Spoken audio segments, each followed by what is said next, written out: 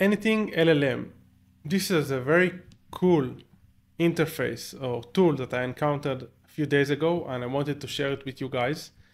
So basically, Anything LLM is an open source, customizable and feature-rich document chatbot that it allows you to add as many knowledge bases or documents as you would like, and then you can just discuss with these documents or these knowledge bases from your backend, or maybe better saying locally. And this tool is very valuable, especially for those of you who don't want to mess around with code and don't want any don't have any developed or good technical skills. Is working straight out of the box. It allows you to create embeddings very easily. You just plug in your API keys, add your documents, and you're good to go. And obviously you can run it on your local computer, so you have full privacy, which is amazing. The website is useanything.com. You can just download any version based on your operating system. In my case, I download the Windows version. It supports, as I said, different type of documents, and let me show you the backend. So basically we come here. This is Anything LLM. The installation is very fast and straightforward. This is the interface which you can adjust, but basically you create different workspaces, and then you add documents as knowledge bases, and then you can just easily chat with the documents and with the LLM. First of all, you need to define which LLM do you want to use. So you can use Ollama, you can use Claude, you can use obviously OpenAI. Then you define which vector database you would like to use. I just used like their default alternative, which is free, and it was one click.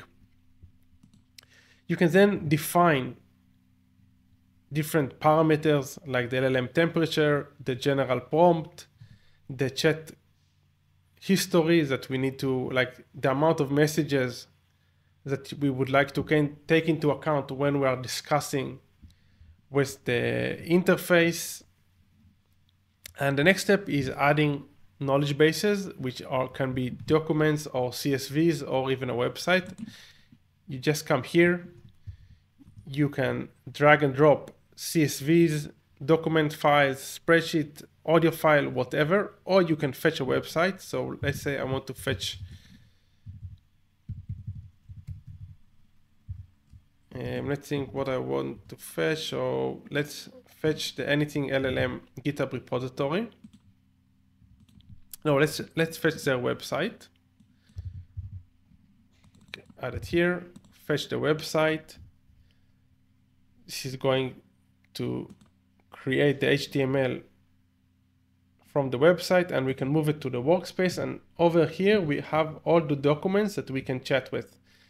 We save and embed, and we're good to go. And now we already have the ability to learn more about, to use and fetch data from the document. Let me show you an example over here. I added, it also has memory, obviously. I added my website. So my website is ecomxf.com. So this is an example in which I didn't add my website. So I asked it, what is ecomxf.com? So it said, because I'm using OpenAI, and OpenAI doesn't know what is an ecomxf. So it said, it appears that ecomxf is a website that sells various products online. Very generic and mostly incorrect. Afterwards, I added my website, ecomxf, right here, as I showed you, the HTML. I just added here, did like this, www.ecomxf.com, fetch website, I added it here, and then I asked it, what is ecomxf? And it said, Ecom X Factor is a company offering services like conversion rate optimization, e-commerce coaching, and resources like podcasts, guides, and books to help you improve profitability for online businesses. This was very correct. This is precise based on the data from my website. And you can see here the citations. So basically it tells you where did it pull the data from. In this case, it was from the embeddings of the website. Afterwards, I created a lead list, a list of leads, a simple spreadsheet, lead number, lead name, and lead value. I downloaded the CSV and I uploaded it here.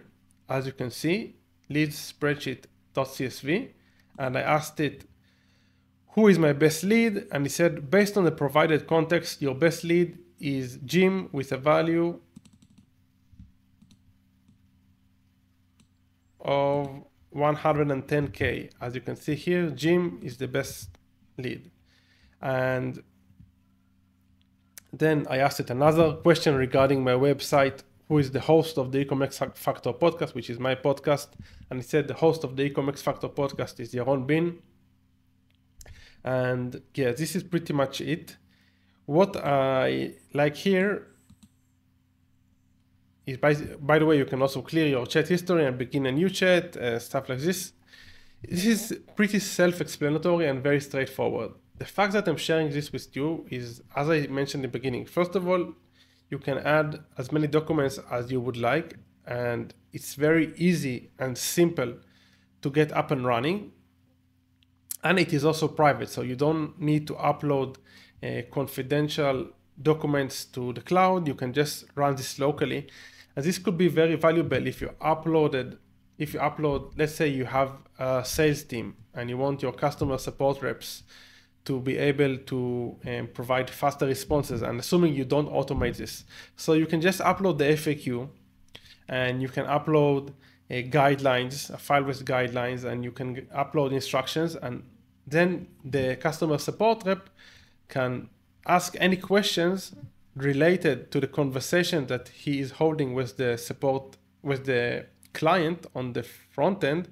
And using the FAQ, for example, it will be very fast and very easy for the customer support rep to fetch and create better responses. So this is just an example. Or let's say you have a sales call. So you can upload different guidelines for your scripts, and you can add different FAQs, stuff like this, and it would be very easy to get up and running and then communicate with Anything LLM in order to provide better response and basically produce better performance.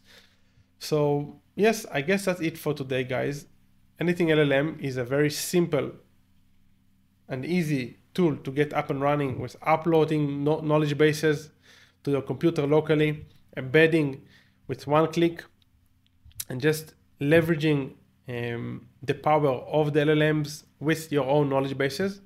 If you enjoyed this video, please obviously subscribe, like the video, and if you have any suggestions, criticism, or ideas for new videos, leave them in the comment section below. And until next time, keep on automating.